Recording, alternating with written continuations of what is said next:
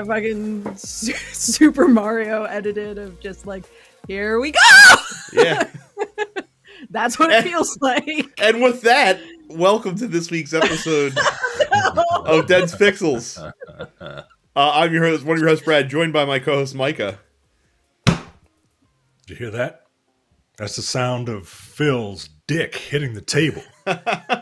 And Carrie. What's up? So, I like I said, I just have to come out and say it.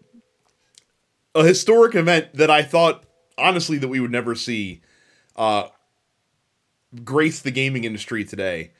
And that, of course, is industry, like major industry news dropping on a Tuesday so that we could actually talk about it on the podcast in real time. Never thought I'd see it. And yet here we are, as we all woke up this morning, literally at like fucking it was straight like 9 away. a.m. Yeah, it was like right away. We're getting right into it. No preamble. Microsoft now owns Activision-Blizzard. They're working on owning Activision-Blizzard. The deal's not going to be finalized till next year.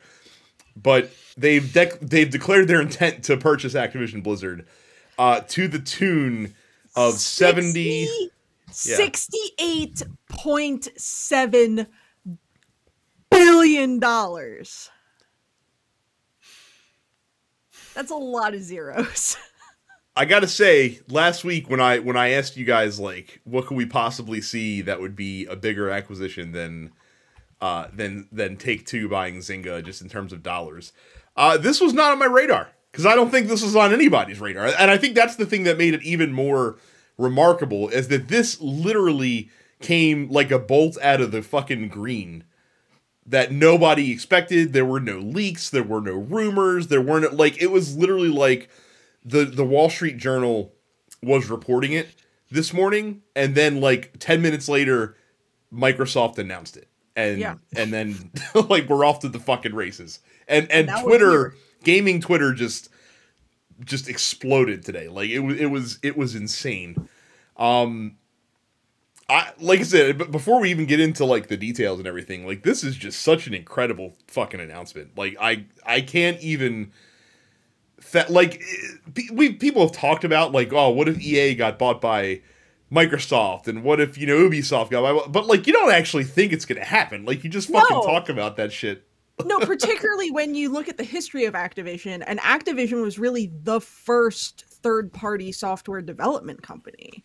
Like they fucking 40 years ago, they spun out of Atari because developers who were working directly for Atari didn't want to work for Atari anymore, but still wanted to make Atari video games. And that's why we got Activision. I mean, it's bonkers it's bonkers to think that Activision, especially given the nature of their founding to begin with, would now become a first party company again after all this time. Yeah. It is truly cyclical.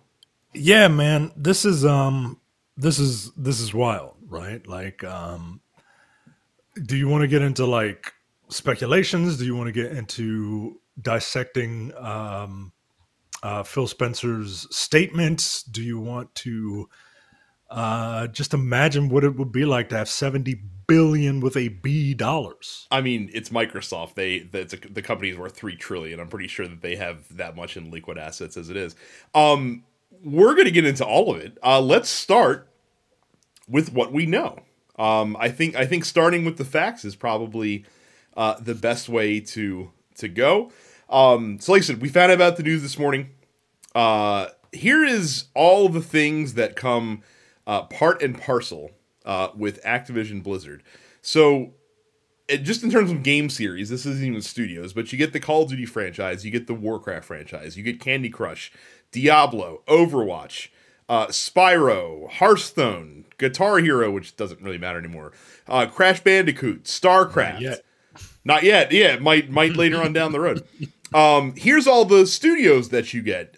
You get Activision Publishing, you get Blizzard, Beenox, Demonware, Digital Legends, High Moon, Infinity Ward, King, MLG, which I forgot that Activision owned, Radical Entertainment, Raven Software, Sledgehammer Game, Toys for Bob, Treyarch, and all of the other teams forthwith across all of these different studios. That is what Microsoft has acquired and purchased. Not to mention, like, they already own 343, the Coalition, Compulsion Games, Double Fine, The Initiative, In Exile Entertainment, Mohang Studios, Ninja Theory, Obsidian, Playground Games, Rare, Turn 10, and Undead Labs. And Bethesda, and all of Bethesda, and Avalanche, and id, and like and all this other stuff. I forgot about Bethesda. Right? Like, remember that happened last year or whatever when Microsoft bought Bethesda and we were like, wow, that's a big deal. Like, this so far eclipses that in every conceivable way. It's boggling. Yeah. Yeah. Yeah, this is a lot.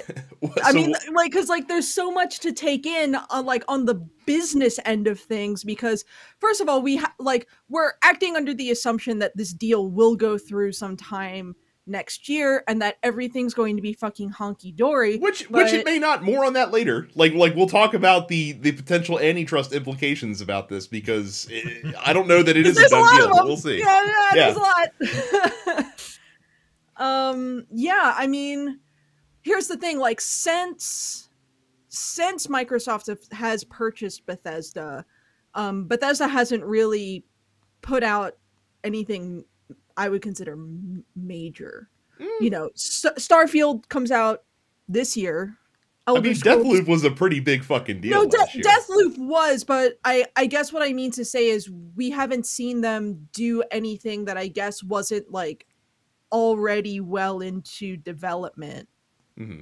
You know, we have yet to see sort of what this partnership will do for Bethesda's games, if anything. I guess it really begs the question, and we might not see until later this year, you know, is Starfield going to be Game Pass exclusive? Is the next Elder Scrolls game going to be Game Pass exclusive? Are we going to see Call of Duty become, you know, a console Game Pass exclusive franchise? Like what does this mean for all of these, you know, major third-party games that have flourished on other systems?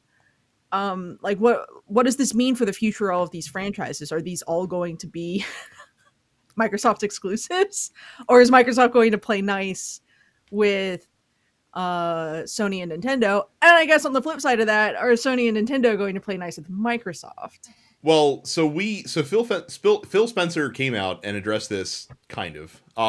Basically, he said that look, we're not, if you have, you know, communities that you know, play with these franchises on other platforms, we're not looking to, you know, take you away from those communities, essentially. I remember him saying something very similar when the Bethesda deal was reached.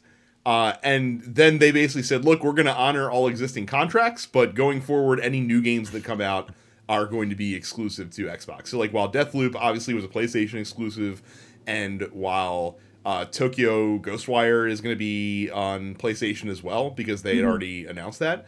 Or, sorry, Ghostwire Tokyo, I'm saying it backwards. Starfield is an Xbox exclusive. Elder Scrolls 6 is going to be an Xbox exclusive. The next Fallout game is probably going to be an Xbox exclusive. Redfall is going to be an Xbox exclusive, at least on consoles. So I would not be at all surprised if we see the same tact here, because anything that's been announced, so what, you know, that's in development at this point. So Overwatch 2, Diablo 4, the next Call of Duty game, you know, stuff like that. I would imagine that stuff is still going to come out on PlayStation, considering that the deal's not even going to be completed until next summer anyway. Right, at the earliest. Right, but going forward, is Call of Duty, you know, the mainline Call of Duty games going to be Xbox console exclusive? Probably. Probably, yeah. Is the next you know, games in the Diablo franchise going to be Xbox console exclusive? I would probably think so. Are we going to finally see World of Warcraft on console? I don't think you've ever seen a better incentive for it to happen than now, when you have Microsoft that owns the company. Someone, I don't know who it was, someone brought up the idea of what if they just What if a World of Warcraft subscription is simply part of Game Pass moving forward? Because that's all they want. If you get Game Pass, like if you want to play World of Warcraft, you have to buy Game Pass. Like, yes, cool. Because Microsoft, I mean, I'm sure Microsoft cares about that income, but they don't care about it as much as Activision does. And again, we are seeing a MMO that has a huge presence on consoles fucking flourish, and Microsoft, like, it's not going to happen overnight, but I'm sure they're looking at that and being like, there's a market. There's a market out there for this. Final Fantasy 14 and being like, wow, this is an MMO that's hugely successful right now, and an enormous part of why it's successful is because it is specifically optimized for consoles and for controller rather than mouse and keyboard. Yeah, boy howdy. I mean, it feels as if, you know, one of the big criticisms towards Microsoft over the last couple of console generations is like, oh, they don't really have any first party titles besides like Halo and maybe Gears that would make people want to buy their console. And it's as if they went, fuck it, we'll buy a few. And so they went out and they bought some of the biggest third-party titles and have turned them into first-party titles. It is a tactic that me myself personally, I can appreciate when faced with a problem of not having console exclusives. Just buy them. Just buy them all up. Love it. I mean, I can't, like I said, can't blame them. Yeah, man. No, I don't blame them. I mean, I think this is gonna ripple in a big way, but yeah, I guess no one can say Microsoft doesn't have any good first party titles anymore because now they have all of them. They're just gonna buy everyone else. I want to know how this makes money, man. I want to know how this makes money. Like everyone jokes about how like they don't know how Netflix makes money. Netflix doesn't make money, right? Like that's the thing.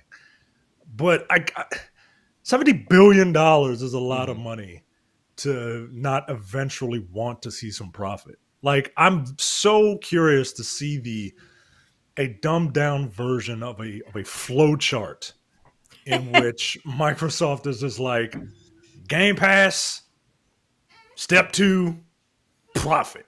Well, but here's Game the Pass, buy Activision, profit. Part of this announcement was that Microsoft also happened to announce, just by mere coincidence, that they have over 25 million Game Pass subscribers right now as part and parcel of this announcement.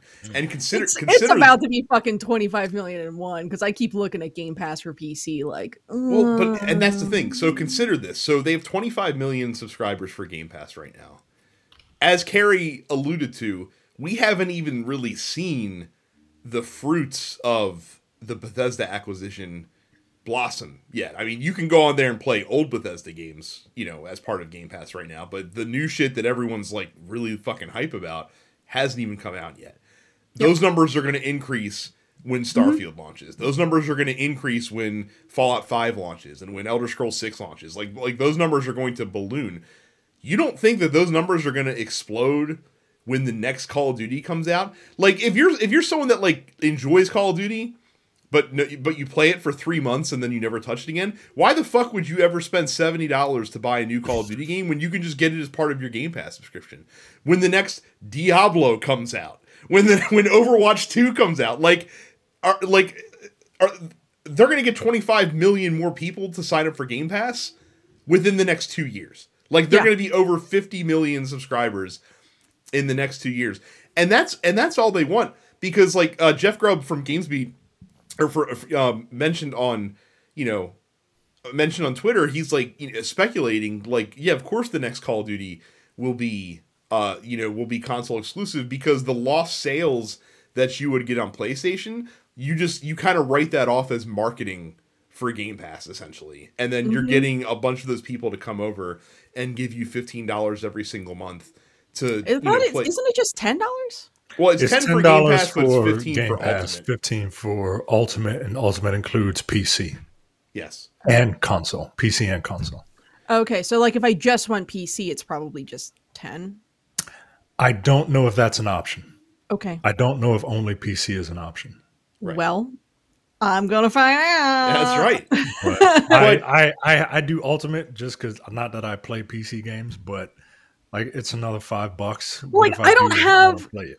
You know, I don't have an Xbox console, and I don't want to own an Xbox console because why would I own an Xbox console when I already have a PC that can do everything and more that an Xbox can? So yeah, like I've been sort of like on the fence about Game Pass for PC for a minute, and now I'm like, yeah, I mean, and while you're there, like, yeah, like I'm getting it for this Bethesda stuff, but this new, Nobody Save the World comes out. I've heard good things about that. Let me check that out. Oh, I've heard about this game. I've heard about that game. Like, you're gonna play stuff that's on there, and that's all they care about. Like, that's all they fucking want is to get you to sign up for Game Pass and to give them, $120 to $180 a year. Like that's the end game, because that's a constant stream of income. They, like, you want to know where the profit is. That's where the profit is. By the way, Call of Duty, Activision also makes Call of Duty Warzone, a game that's making money hand over fist right now, a game that's making so much money that Activision really wasn't sweating, like the sales for Call of Duty kind of trending downward for the first time in a long time. I don't think that Microsoft's going to go pulling Warzone off of PlayStation. Like, I'm pretty sure that they're going to leave Warzone right where it is and just let it just kind of make money passively and just have money fucking coming in and cashing out. So if you want to know where the profit is, you're just getting more and more people to sign up for Game Pass. And again, like, I'm one of those people that a couple months ago finally was like, man, like, this value's too good to not, get an Xbox and to go and to just fucking buy Game Pass. Like, I don't even need to own Xbox games. Like, I just need to get this subscription service, and the games that I want to play will be on there. And if I'm not playing games on there, then I won't, renew it for the next month. Then I'll wait until something's on there that I'm actually going to play, and then I'll, then they can have my credit card and kind of go nuts. That's what the end game is here. Like, that, it's not too hard to figure out. Yes, you can get just PC Game Pass for $10. So you might as well just go ahead and do it now. Yeah, I mean, because like I looked through the library and there's a bunch of stuff on there where I'm just like, yeah, I play that. Like, cool, $10 a month. Here you go. I think I came on money. here. I think I came on here when Game Pass was first floated about, and I was like, well, this is dumb. Who's going to do this? They ain't got no games. And look, I got games now. I am man enough to say I was 100% wrong. I think I think we all had that attitude, and we were all wrong about it. But I also don't think we expected them to like go out and splash $80 billion to pick up, to pick up these companies. Like, you're right. I'll never buy another Xbox game again, but I don't have to at this point. I mean, at this point, given that all of the major games are fucking day one on Game Pass, like. Yeah, and it's not just their shit.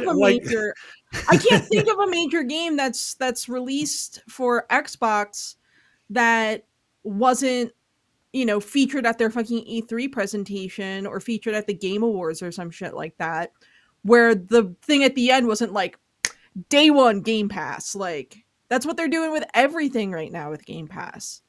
Also, you get like EA Play with it. Yeah. Right. I was just looking at that. I'm like, so many things are on EA Play. I'm like, yo, cool. I can play fucking all this Star Wars shit that I want to play. I can play Mass Effect. Like, yeah, this shit is fucking wild. You can play Mass Effect right now.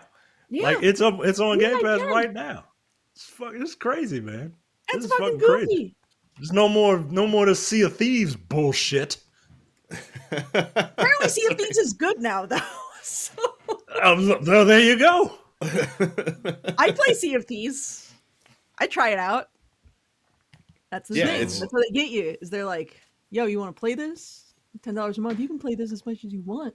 Now, there were a lot of folks that like kind of knee-jerk reaction was like, oh my god, what's Sony going to do to respond to this? I will point out another thing that Phil Spencer said in the doing interviews and stuff like that is he said, according to this, they will now become the third biggest in terms of revenue game publisher in the world with this acquisition, behind Tencent, who's number one, and Sony, who's number two. So before everyone's like right out being like, oh my god, Sony's so fucked Sony now. ain't gotta do shit. They're still Sony's, cool. Yeah, They're still cool as long as they're still making games that are worth $70 to actually pay for and play. Like Sony's still doing like, there's a whole other world outside of this country that that they really are loyal to the Sony brand. Look, I've never been. Well, I won't say never. I used to be a console wars person. Back, this is no joke. Back in the Super Nintendo Genesis era, I used to be a console. Genesis does what Nintendo don't. What Nintendo don't, right? Because, and the only reason I is because my parents didn't want to buy me a Genesis. They were like, "You already have a game system."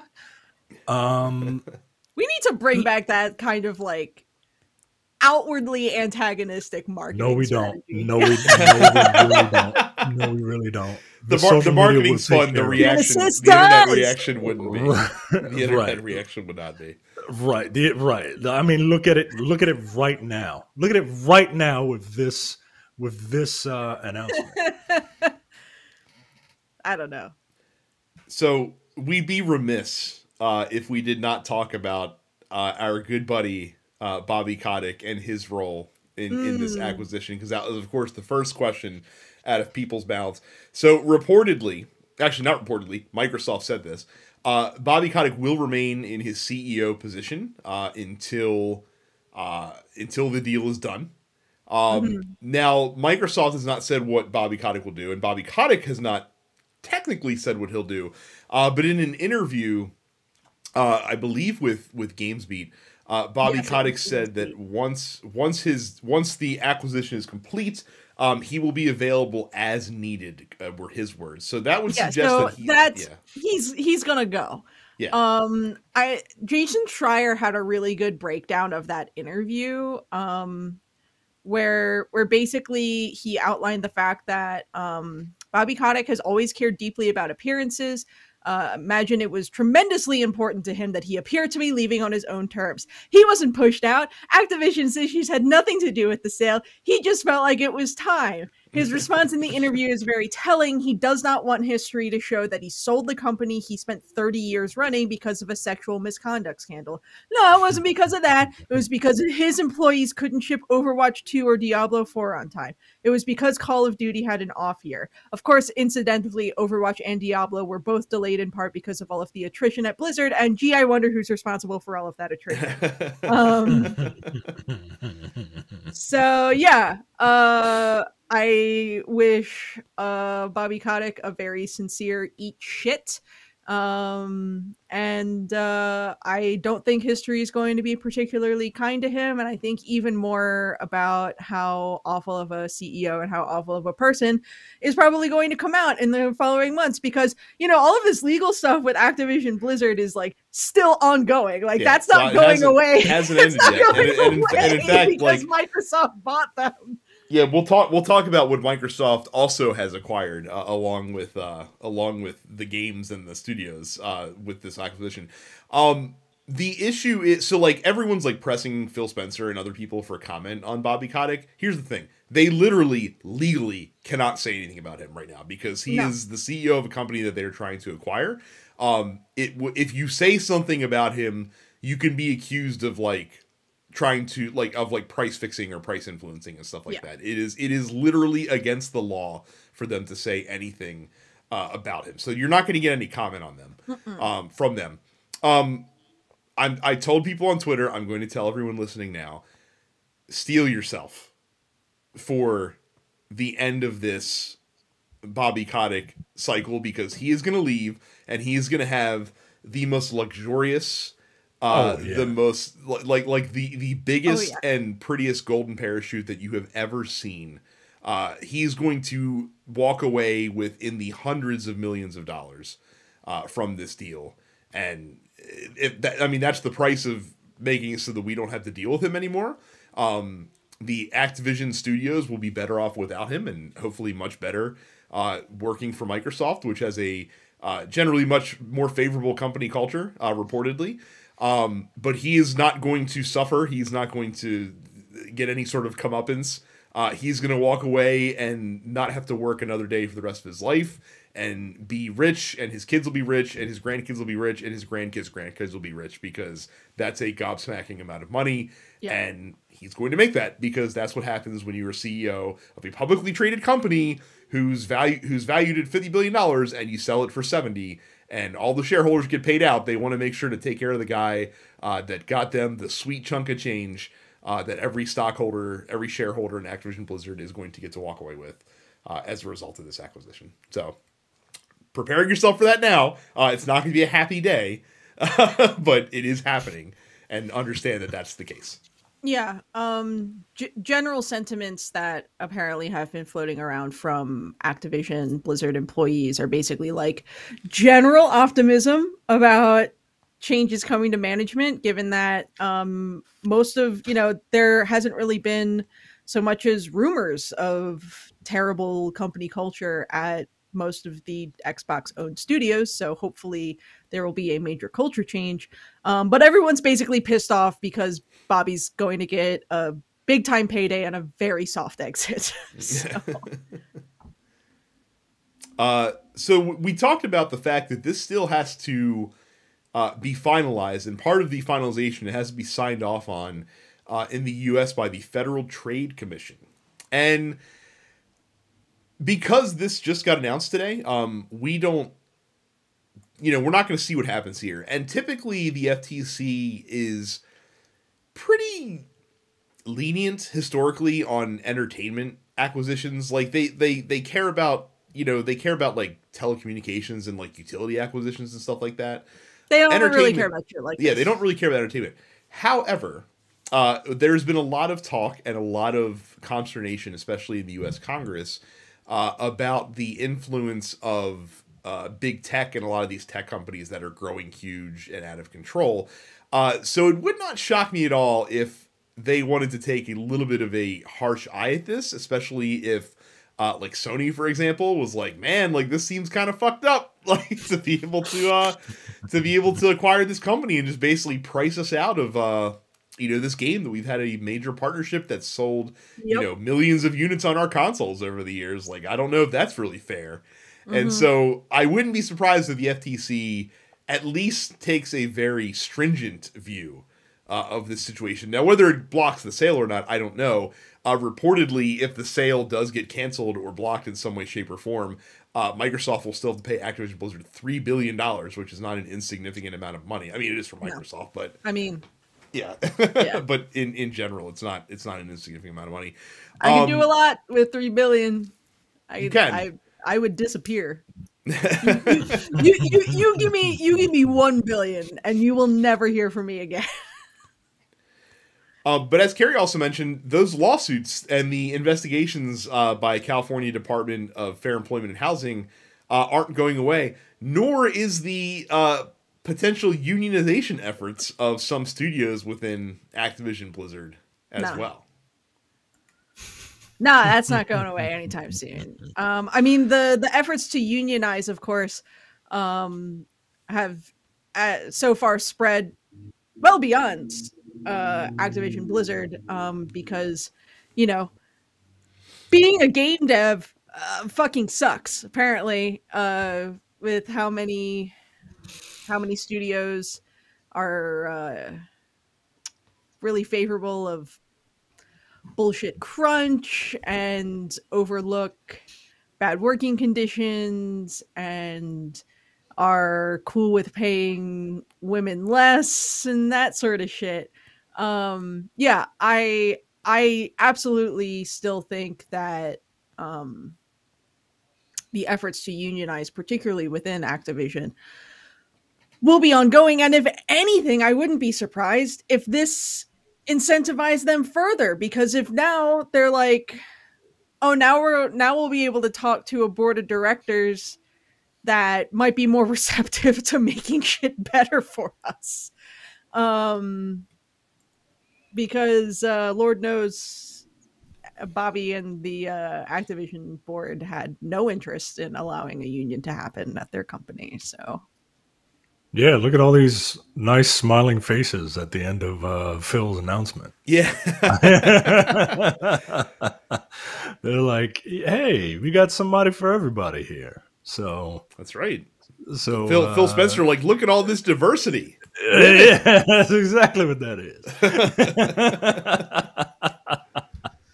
In high-ranking positions of power, like, this is what you're walking into, guys. Like, not this male-dominated culture. So, like I said, there's still a lot to shake out from this. But now it's time for rampant speculation. Like, what do you guys think that we'll possibly see in the future from this seismic announcement in the games industry? Oh man. Do we get an annual Call of Duty game still? Honestly, no. I don't think we do anymore. I think I was about to say.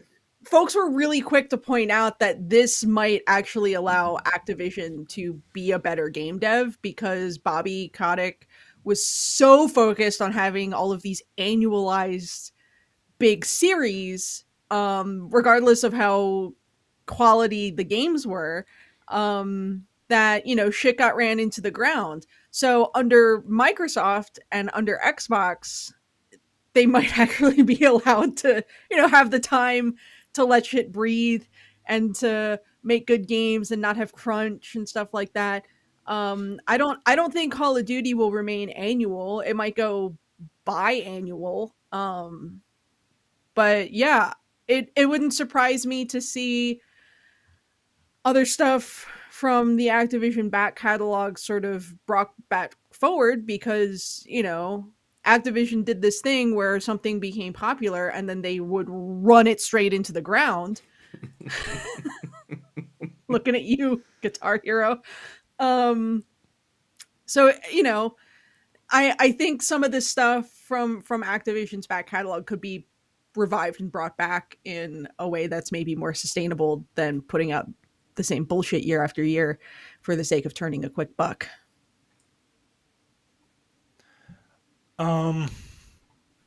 Yeah, a restructuring of release schedules is big.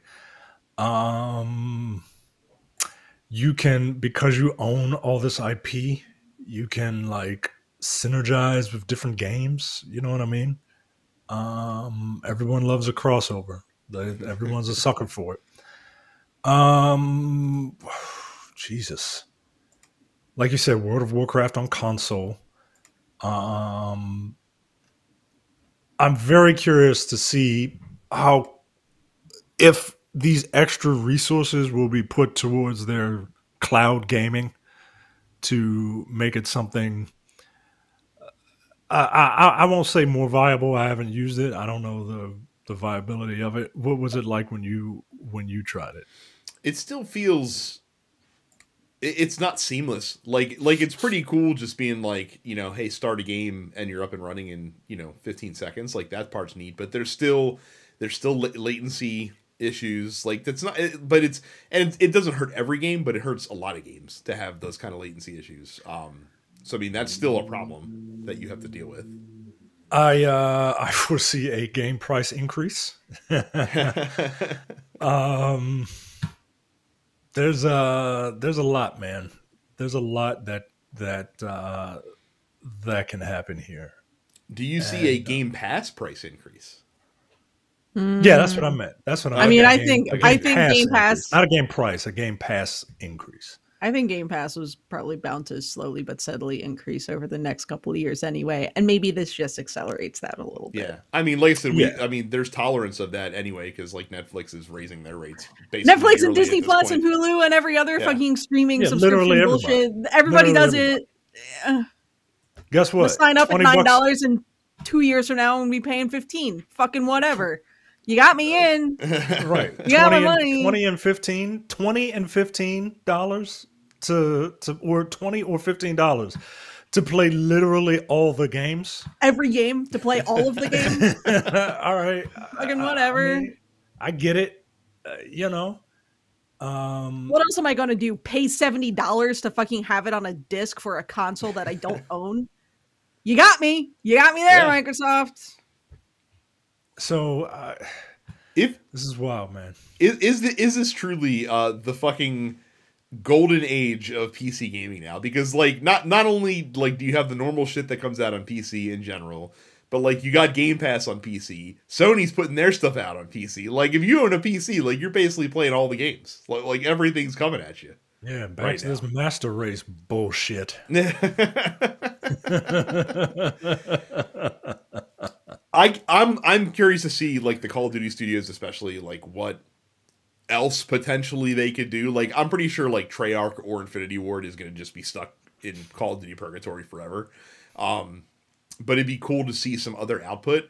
It'd be nice to see like Toys for Bob not working on just Skylanders and not working on just like Warzone and stuff like that. Like it'd be cool to see Vicarious Visions get to do stuff that's not just support Blizzard, titles and stuff like that. Like it's going to be pretty nifty.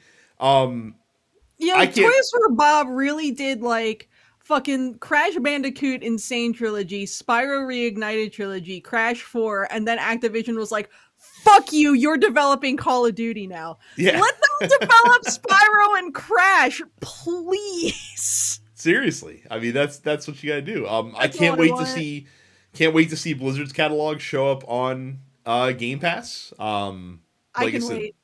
I'm sure I still gotta see a culture change at Blizzard, because all of that shit, that incredibly toxic shit that had been going on at Blizzard even before Activision fucking bought them out. So like I need to see not just Bobby gone. I need to see rounds of firings happen. We've seen a lot of that, like with Blizzard especially. There's been a lot of folks in high ranking positions that have been going over the past several months. So like I'm sure the clean out's not done. But they've definitely been making strides in the right direction. Plus, you don't have to feel like a fucking asshole for giving them money now. Like, because you don't have to give them money anymore. It's going to Microsoft now. I'll give Phil a cool $9.99. There you go. Every month. But do you think that any of these subsidiaries kind of get lost in the shuffle? Because I remember when Rare came out, or when I started being aware of games developed by Rare, and they had a bunch of titles, man, and they got bought, and I don't really see much of their stuff. Now, granted, they're working on they're doing like Sea of Thieves, which apparently is a good game now, according to Gary. But I remember that Rare logo like meant something. Well, I think part of the problem is that, back in what I would consider to be the glory days of Rare of the mid to late 90s, so much of what they were doing was doing licensed first party stuff for Nintendo. Donkey Kong Country, GoldenEye, of course, is licensed. Mm-hmm. The kind of stuff that like their own IP, like Banjo-Kazooie and Perfect Dark and whatnot, felt like they tried to revive a little bit on Xbox, but like Nuts and Bolts was a fun game, but it wasn't a fun Banjo-Kazooie game. Right. Well, it also didn't help that they got shoved into Rare became the Kinect developer. Yeah, that's also true. They got sort of pigeonholed into doing that. And it's only within the last couple of years with Sea of Thieves and I guess they're working on Everwild, that it seems like they're allowed to sort of be their own company again. But I mean, they were so busy doing stuff for Nintendo from, the 90s through the early 2000s. And then it's like, as soon as they got bought by Microsoft wasn't really sure what to do with them.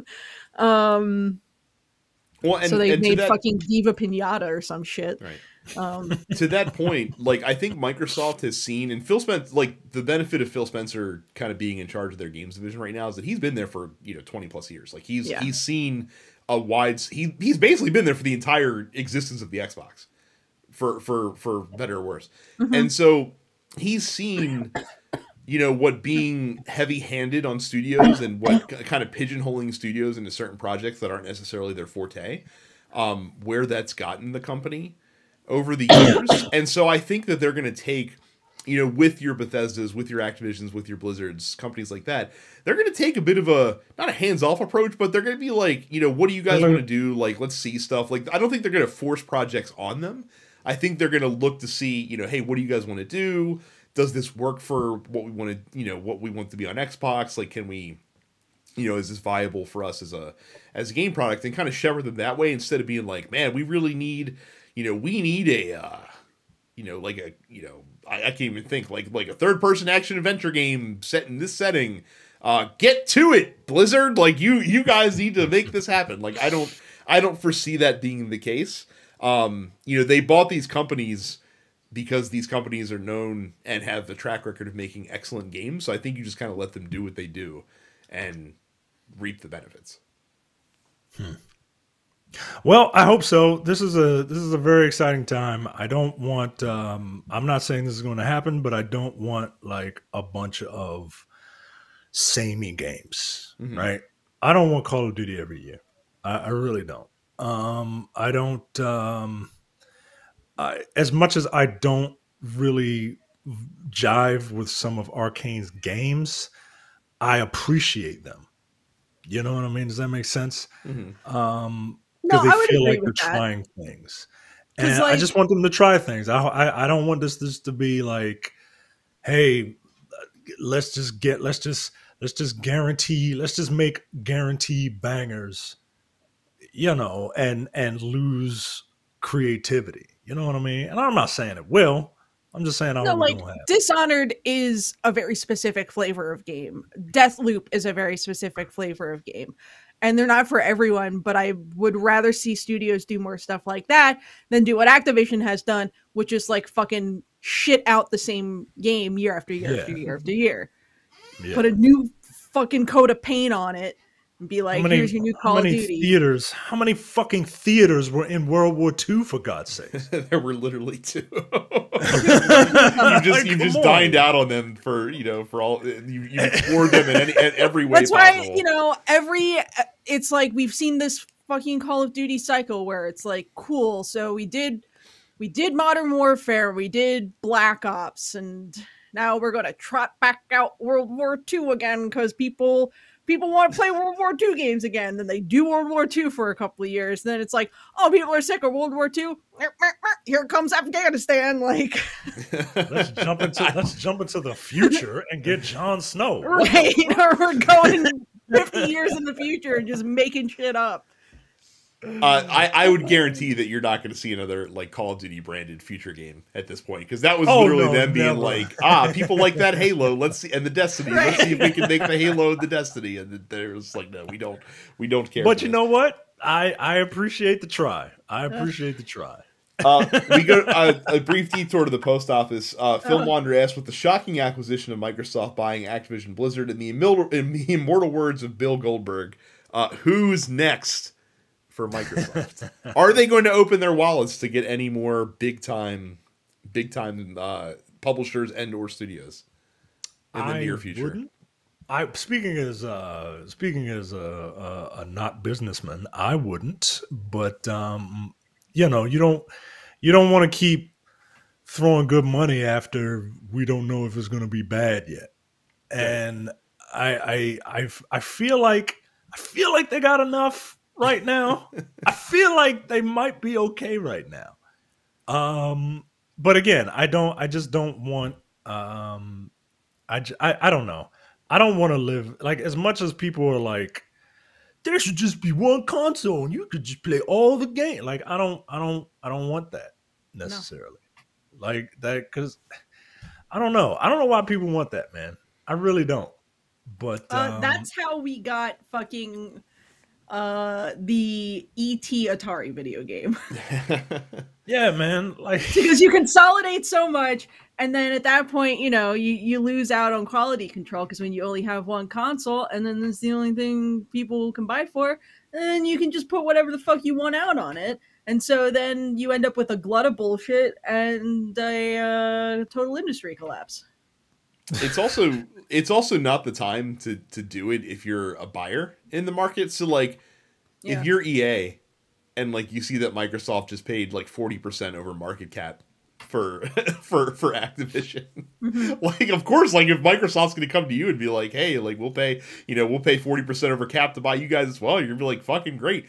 But it's interesting because like between not only the scandals going on at Activision-Blizzard, but also like Bobby Kotick even talked about like, Blizzard's taking forever to ship games. Call of Duty, even though it's the most popular game, the two most popular games in 2021 in terms of sales, were Call of Duty games. Like, even though that's happening, it's still trending downward. And when that's really all you have, and you start to see like a blip in the radar and that kind of stuff, that's a good incentive to sell if you have someone that's willing to buy. But like EA is still, EA has no incentive to sell. Yeah, Ubisoft they're still making really FIFA money like crazy every year. There's really no one else. Yeah, Ubisoft's not really in a position where they need to do that.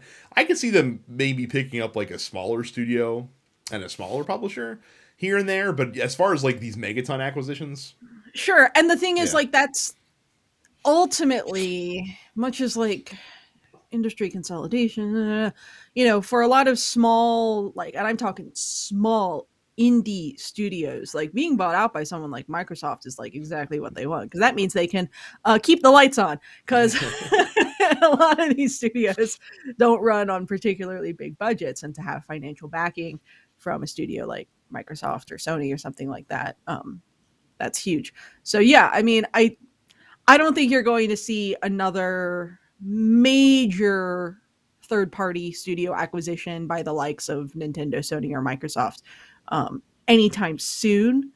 Of course, now that I've said that, something will happen in 2 weeks, and I will have to eat these words. Microsoft buys Take-Two for $150 it's gonna be billion. Like, oh, fucking Nintendo finally just buys Sega, and I'm like, all right, like, yeah, I don't know. This sort of stuff tends to be generally few and far between. Of course, we just had that Zynga shit happen last week, so who knows? I'm talking out of my ass. I don't know what I'm talking about. I'm not a games expert. I'm a fucking nerd on the internet. So that was 47 minutes on Activision Blizzard and Microsoft. Micah, can you sell people all the things real quick? Apparently not. Hey, do you have $70 billion that you would like to spend? Then maybe you should sign up for premium content. Fuck that Amazon thing. Give us your $70 billion, goddammit. Look, go to denspixels.com/fans and hop into our Discord, where you can talk about what it would be like to have $70 billion to throw around. Go to youtube.com/denspixels and subscribe. Go to subscribe to all of our podcasts. We do quite a few of them. You know what? I'll save that. Including Jay sent me a message right before we started about an idea that he had to try and appeal to more people. And good luck with all that. Subscribe to the Nerdpocalypse, Black on Black Cinema, Coming Distractions, and the weekly preview episode of the Look Forward Political Podcast. And if that's not enough, if you have $70 billion and $50, go to denspixels.com/premium. Use that extra $50 to access all of the premium content that we have, including the airing of grievances, No Time to Bleed, the Men with the Golden Tongues, Upstage Conversations, and the full episode of the Look Forward Political Podcast, which I'm currently in the middle of right now. Mm-hmm. That's denspixels.com/premium. So the thing that we were planning on talking about this week that I thought was going to be like the main crux of the show is finally getting around to our 2021 Game of the Year discussion. Now, typically in the past, we've all come to the podcast with our own personal lists, our top fives, and we've collectively decided on a Dense Pixels game of the year. I think that is going to be an impossible task this year because Micah and I often like kind of line up as far as like what games were the most impactful for us over the year. Carrie's always the wild card, of course. Terrence, you never even know what you're going to get with him. This year, or this past year, I should say, was such a diverse slate of games that came out. I obviously, like, Carrie's top 5 list is going to be very different from Micah and my own. Yeah. I think that mine and Micah's top 5 list is not going to have a lot of crossover. I think that maybe 2 games will cross over from our top 5 list. Yeah, and one of them's kind of a cheat. So one of them is a huge cheat, and I will let you guys soon know where I have this cheat ranked on my list. Let's just kick it around the table real quick. Carrie, your number 5 game of 2021. Monster Hunter Stories 2 Wings of Ruin. The game's really fun. It's a different take on the Monster Hunter world and on the lore. You get to roll around in the world on the back of your little monsties. And yeah, I don't know. It was a lot of fun. It plays really well. It's basically the best available Pokemon title on the Switch right now. Micah, your number 5 game of 2021. So the way I generally do my game of the year is usually the game I spent the most time with, because if I spend the most time with a game, then I probably really, really enjoyed myself. Or a game that I, just couldn't wait to play. Just to give you context of what my top 5 is. And you all know me. I'm the uber mainstream, non-artistic, right? Like I am who you think I am, right? So my number 5 game of the year is Metroid Dread. Oh, nice. Nice. Good for you. I couldn't believe how much I actually really enjoyed going back to a Metroid style game. And it just happened to be Metroid. They are Metroid style games. They are not Metroidvania games, because Metroid came out before Castlevania. That's I don't fair. care if Symphony of the Night made it popular or whatever. Metroid came out first. They're Metroid style games. And Metroid Dread is amazing. Metroid Dread is really fun. A little difficult for your old man here, but I did have a very good time, and it harkened back to my youth when I had patience and dexterity. So my 5 games, all 5 games, weren't necessarily the games that I spent the most time with this year. Because like Micah, I tend to also kind of look at that metric as well. But all 5 of these games were the 5 games that I literally could not take out of my hand once I got them and had to play them through to completion, or some semblance of it. My number 5 is also Metroid Dread. For all the reasons that Micah said. It was just a terrific game. Like I said, I forgot how much I missed a classic Metroid experience, and it really is speaks highly of that game, that even in this era where that genre of game has arguably evolved past what Metroid does, Metroid reminded you nah man, fucking tight gameplay, satisfying puzzles to discover, and the maze and cool weapon upgrades, that's all you need, baby. We've always been here. We're always going to be the best. So I love Metroid Dread, and that's why it's my number 5. Carrie, you're number 4. Shin Megami Tensei 5. Oh, that's interesting. I like Shin Megami Tensei 5 quite a bit. I just played some other games more and liked them a little bit better. Yeah, I mean, SMT5 waited a long time for this game to come out. It has so many quality of life upgrades over earlier mainline Shin Megami Tensei games. It feels like an appropriate place to jump into mainline Shin Megaton games if you have otherwise only ever played Persona. But yeah, I mean, it plays well. It's a fun open world but still turn-based RPG on the Switch. I don't know. Fucking I like to play a game where you attack and dethrone God, and Shin Megami Tensei delivers. Micah, your number 4. My number 4. Look, I was not a fan. I am not a fan of the comic. Not for any particular reason. I just haven't read it. But I am a really big fan of those Guardians of the Galaxy movies. And this game, Guardians of the Galaxy, is my number 4 game. It is the big budget, blockbuster Marvel title that came out. And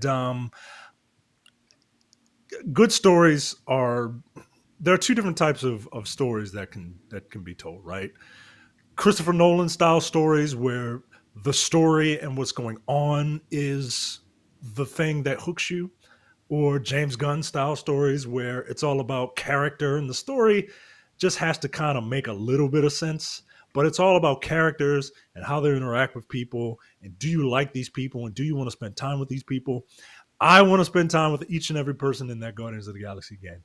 The characterizations are amazing. It's a little tropey in its found family type, dynamic, but it works. The music is great, not just because you get to hear a bunch of 80s tunes or whatever, but the way it's implemented in the gameplay, in the quieter scenes where exposition is happening, and you hear this faint like song in the background that has something to do with what is happening or what will happen. The gameplay is fun. The game is a little long there's not enough variety in the gameplay, especially during like the later you get into the game. But yeah, man, look, super polished. Absolutely had a blast with it. I own that game. I still haven't played it. It's next on my list. I think you would have a really good time with it. I think you would have an excellent time with it. You'll be like, you'll just have fun. It's just fun.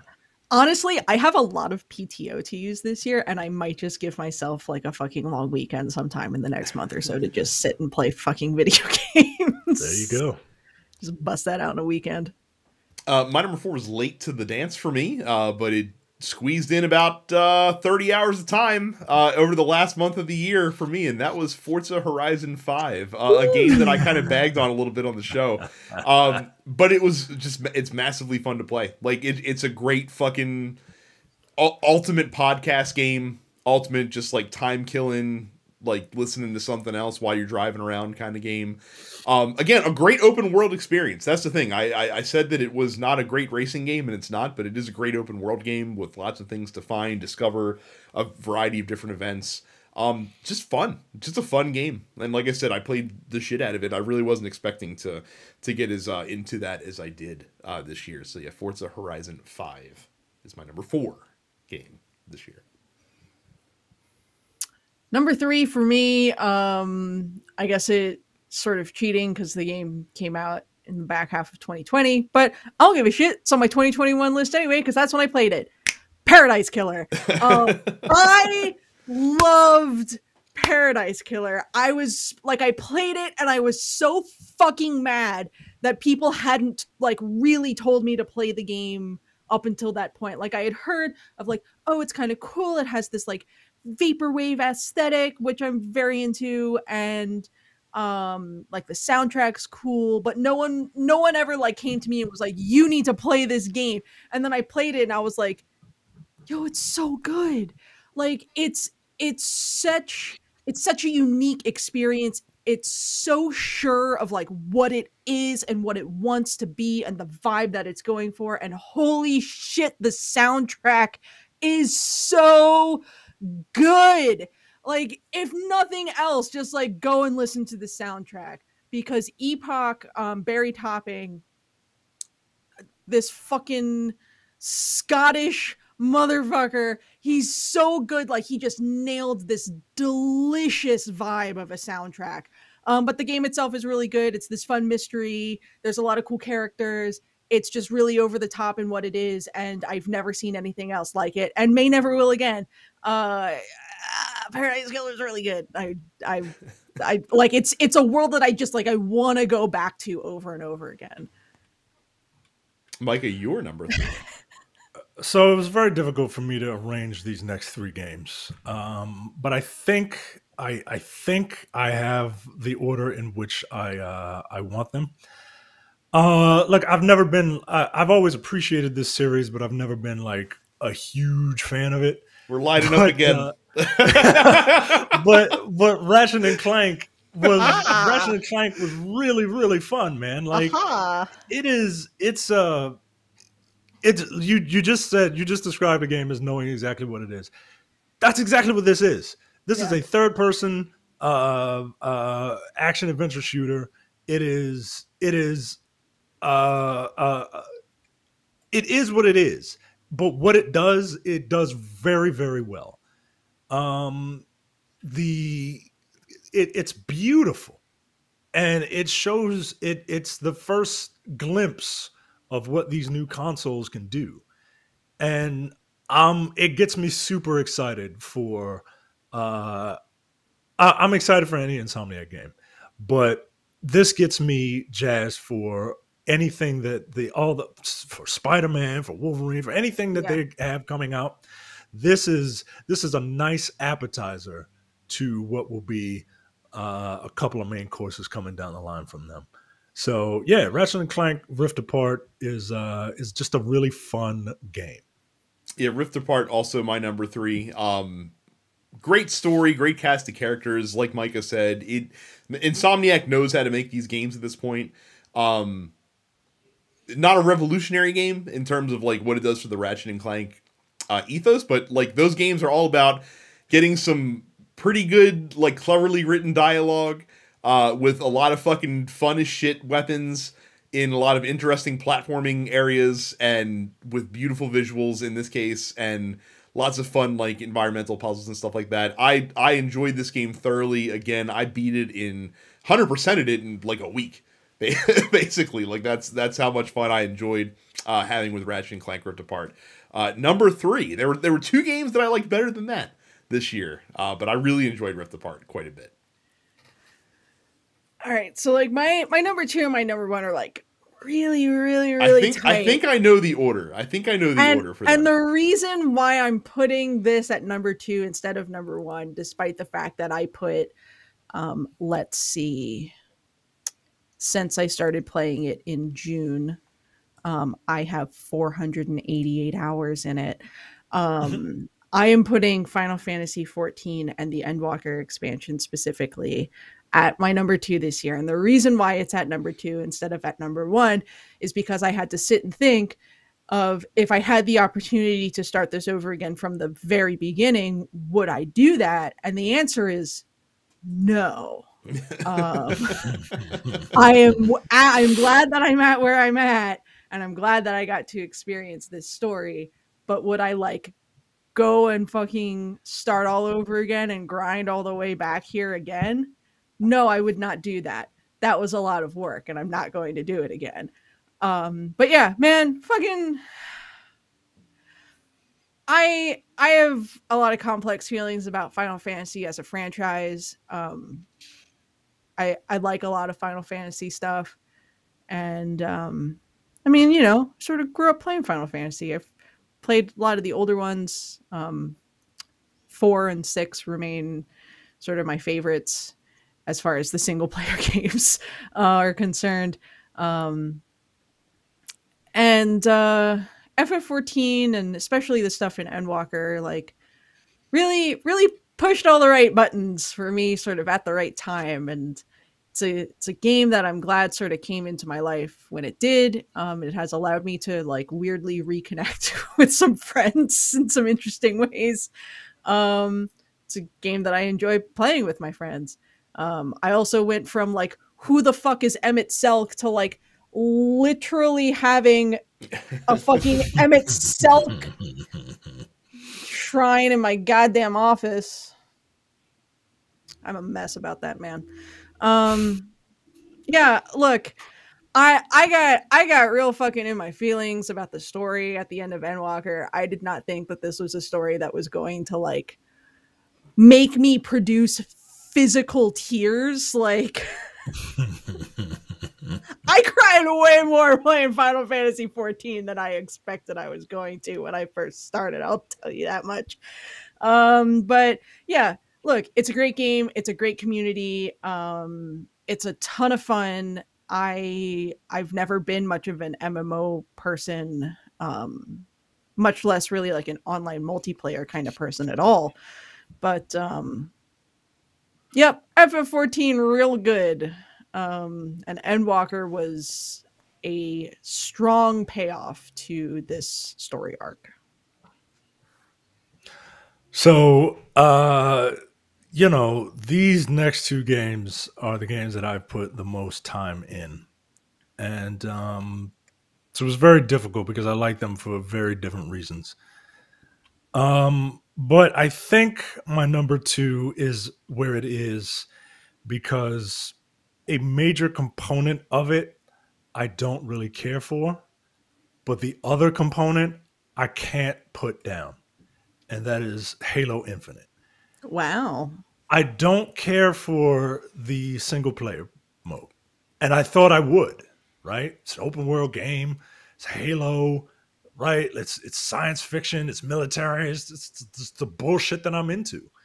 But that story is so fucking dumb and convoluted, and I just don't care. Then I jumped into multiplayer. Look, I'm not a multiplayer guy, right? I don't play multiplayer. I don't play shooters for their multiplayer, right? Like, I'm that weird guy. Nah, Halo Infinite is amazing at multiplayer. It feels great. Everything feels right. Even some of the weapons that aren't like the Mangler, which is kind of a little OP. Like, the only reason it's OP is if you bust a shot off and melee somebody, you can kill them, right? That's overpowered, but you got to get close to them, right?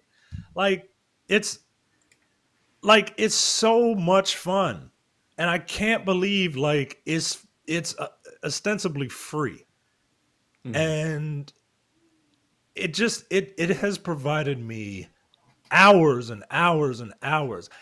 Every day at 1 p.m. I'm hopping on there to start playing again because that's when your dailies reset and you can earn. But I'm having a blast playing Halo Infinite, and I couldn't believe that this would be it. So yeah, number two is Halo Infinite. I always have at least one of these fucking indie hipster picks on my list this year. I knew I was gonna like this game when it came out. I didn't realize I was gonna play it for 40 hours, kind of like it. And that was Griftlands, which came out on the Switch. A really interesting addition to the deck builder genre of games because they added a choose your own adventure kind of story through it with characters that are actually really funny and lots of fucking outlandish, hilarious outcomes. And they have 3 different characters which have very different paths as you go through the game. Of course, as you play and use the characters, you unlock new cards that makes your subsequent runs that much better. Really delightful fucking game. I played it a ton when it came out in the summer. And I'm sure I will be back to revisit it at some point because it's a solid addition to that genre. So yeah, Griftlands is my number 2 game of this year. Well, if it wasn't Final Fantasy, you knew it was going to be this. My game of the year for 2021 is Monster Hunter Rise. I put 150 hours into it on Switch. And I've been playing it on PC, so it's going to be my game of the year again for this year. The fact that, look, that game is so much fun to play. The movement system that they introduced with the wire bug mechanic is it's fun and it feels very innovative for the series. Yeah, I don't know, man. Fucking Monster Hunter good. All I want to do is hunt monsters. Like, the gameplay loop in Monster Hunter is more satisfying than any other game I have ever played. And Rise is really good, and Sunbreak comes out this year, so I will have even more content to play, because I know that content dropped off on the Switch version basically because they were working on the PC version and working on the Sunbreak expansion. So presumably, once Sunbreak comes out, there will be way more to do in the game, which means I've got plenty of time to get my Hunter rank back up to where it was on the Switch version where Sunbreak comes out this summer. Yeah, dude, fucking... Monster Hunter good. So, I'm going to... I'm going to stop Micah before Micah starts talking, because I just want to. 2021 was a good year for games. Like I said, despite COVID, despite everything, we got the Mario 3D World remake, we got Unsighted, which I thought was great. Lost Judgment that Micah came out. Like there's a lot of games that came out that were really entertaining. I didn't think that Micah and I would have a lot of crossover on this list. It turns out that not only did we have crossover on 3 of 5 games, but they all ended up in the same fucking spots. And leave it to us old heads. Leave it to us old heads to have this all these new cool games on these new hot consoles coming out. And our fucking game of the year is just an HD remaster. You fucking picked Mass Effect! I mean, look. I'm basic, right? I'm a basic bitch. I'm fine. Look, I will take that label. I will take it, and I will wear that as a badge of honor. If you didn't see this coming from a mile of fucking way, congratulations. Congratulations. Better of both of you. Congratulations on this being your first episode of Dense Pixels. I mean, what else could it be? What else could it be? I don't know. Exactly. Look. The original Mass Effect. I know Mass Effect 2 is the one where everybody jumped on, but the original Mass Effect is I can make arguments about that game being superior than some aspects of 1 are superior to 2 and 3. And to be able to play 1 in a better state than it has ever been, to be able to play it like a fucking game and not trying to figure shit out and how am I supposed to do this? Like Mass Effect 1, this for Mass Effect 1 being upgraded alone is worth it to me. All right. Look, these characters are memorable. The series is amazing. I got 4 platinums in this thing in a span of 4 weeks. I put in fucking work. You're an in insane person. And I fucking loved it. I guess technically 3 platinums, but 4 100% completions in this game. I fucking love it. I love every aspect of it. Even like it's just I don't know what else to say that we haven't said a bajillion times before on this podcast. Yes, of course it's fucking Mass Effect. I'm getting ready to replay this goddamn trilogy right now just to get 4,000 gamer score playing it on the other system. Of course it's this game. I literally didn't even recognize it as like a thing that released because it's a remaster.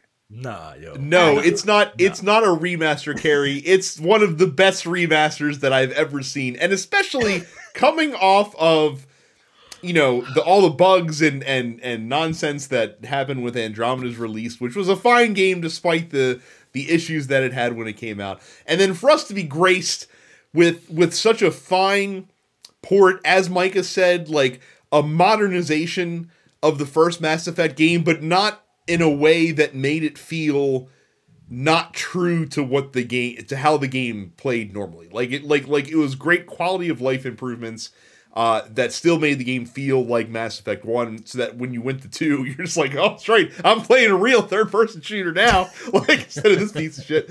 But No, but like I said, it is my favorite story in video games. It was the first time that I played Mass Effect since the original trilogy first release, because I don't replay games usually, and I really don't replay 100-hour RPG 3-part epics.